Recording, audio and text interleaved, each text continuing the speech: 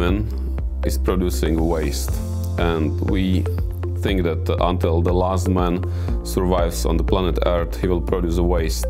It's one of the major problems of the humankind on our planet. The technologies made significant progress, but the waste management and waste collection, it's still as 30 years ago. And by combining technology and the best knowledge from the waste management, we believe that Sensoneo as a solution is the solution for today's problem of waste management.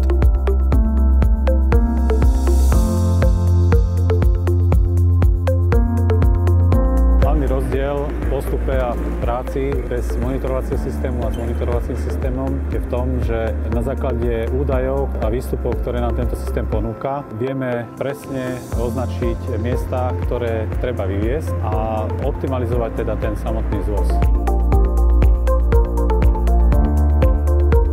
Ideme tam, kde vieme, že máme ísť a nerobíme zbytočné prejazdy, nezaťažujeme cesty, ktoré sú preťažené, nezaťažujeme ovzdušie. Snažíme sa ten hluk zmenšovať v meste Nitra.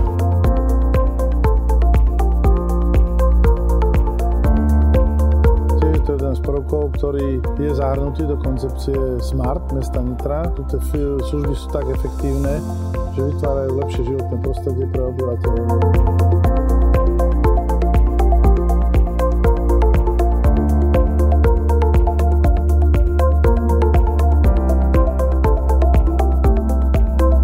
Analytics is a powerful tool which will explain the waste in your city. You can analyze every single street, every single stand, and you see how much general waste is produced at the stand and how much separated waste is produced at the stand.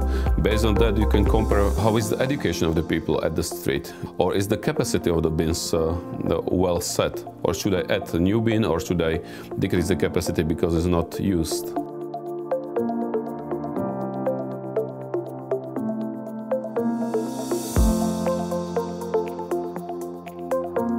We are taking the data from the fleet management of the customer. We are considering every cost per kilometer, per hour, per FTE, and we are finding via the distance metrics the most effective and the shortest way from the time and kilometer point of view to do the job, to collect the bins.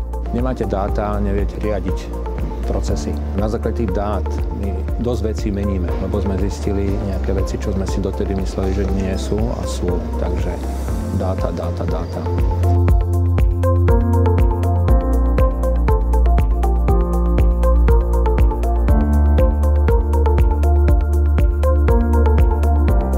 Sensoneo solution enables our customers to manage their waste cost effectively, to improve the environment and well-being of people.